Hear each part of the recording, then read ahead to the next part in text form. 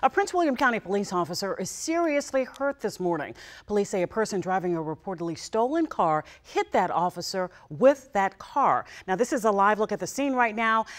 This is in Woodbridge, the outer lane. Police tell us that around 11 last night, the driver in that reported stolen car sped off when the officer approached, then made a U-turn towards the officer and hit them. The officer fired at the driver, causing them to lose control and crash. Now, there's brand new video from the scene right now. It's what we're showing you. You can see the car right there on its side. The driver is in custody. Their identity has not been released at this hour. Police haven't released the name of the officer either. Our crews are on the scene, though, working to get you more details. We'll have a live report at the top of the hour.